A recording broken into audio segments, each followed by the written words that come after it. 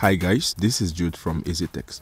In this quick tutorial, I'll be demonstrating how you can disable driver signature enforcement in Windows 10.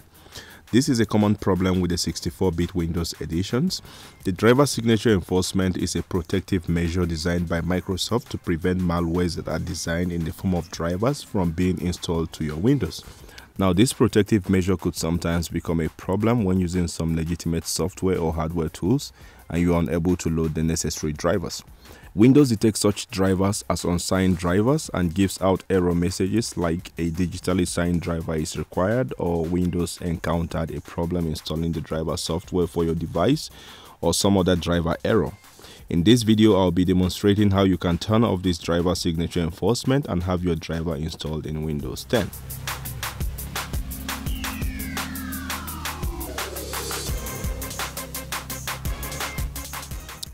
Okay, from the Start menu, click on the gear icon to open your Windows settings. Click on Update and Security. On this page, select Recovery.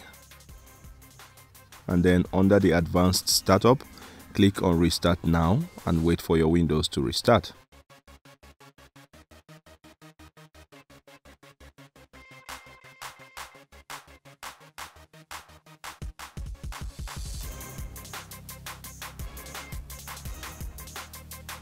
Upon restart, you should see a page like this. Here you should click on Troubleshoot, then Advanced Options. On the Advanced Options page, click on Startup Settings.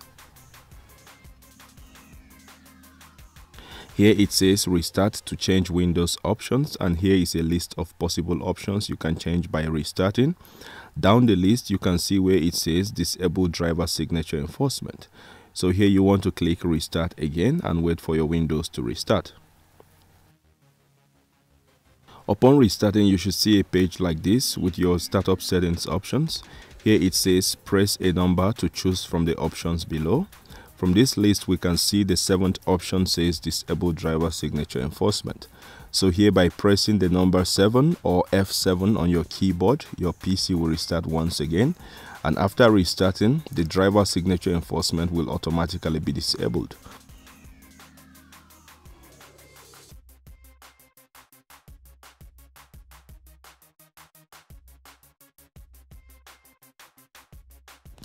Hope this was able to help you out. You can post in the comment section if you have any questions. Drop a like if you found the video useful, and feel free to share with anyone who may want to see. Don't forget to subscribe to my channel and hit the bell icon for notification on future tech support videos like this one. Thanks for watching and see you in the next one.